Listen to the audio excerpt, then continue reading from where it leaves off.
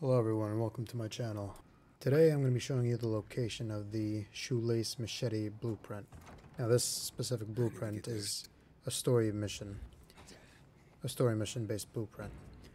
Now you get this one by doing the Now or Never story mission, which is the finale, and you get it by completing it, and how you complete it is all based off of your choices. It doesn't matter how you do this mission, as long as you complete it you will receive the shoelace machete blueprint. Now as you can see on the screen, I decided to go through the base non-stealthily. I pretty much left a big mess and took the hard way to get to the colonel. But as you can see, I decided to team up with him and go through Waltz's lab, and then after I've gotten some understanding, I went towards the colonel and hitched a ride with one of his men. And after that, I was awarded the shoelace machete blueprint. So it is that simple.